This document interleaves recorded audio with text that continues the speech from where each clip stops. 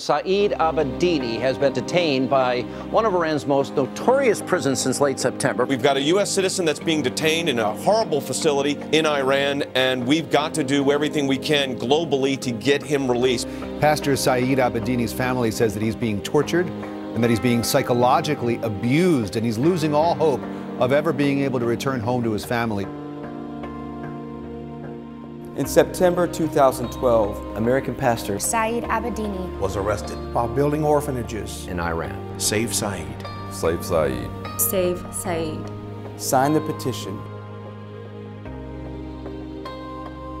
Just recently, an Iranian judge reaffirmed the pastor's 8-year-long jail sentence. An Iranian court has rejected the appeal of American pastor Saeed Abedini. American Christian pastor still in Iran's worst prison. It has been a year.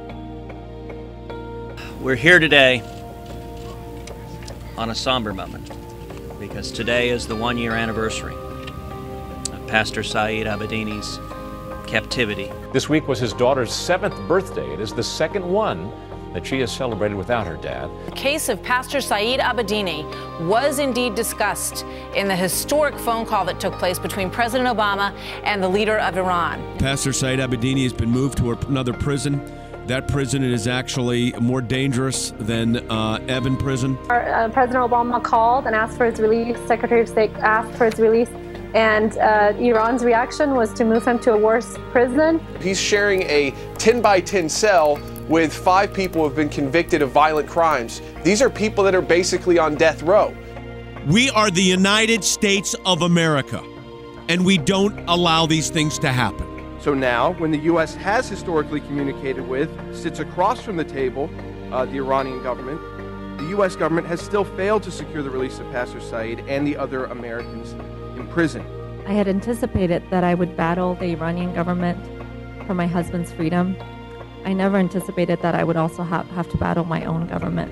He's been sitting in Evin prison since September, and recently last month he was moved to Raja Shah prison, where his condition have worsened, and the kids and I fear his life. Of course, we have various clemency measures in Iran that can be introduced, but I cannot predict that because that is something for the judiciary to decide.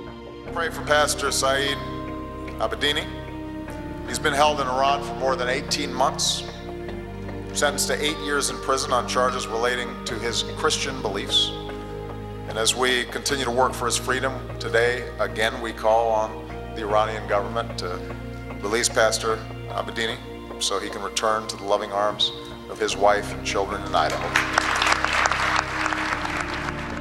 In the interest of Americans' confidence in the competency of her government official, her national security and international standing, Saeed Abedini needs to be released now.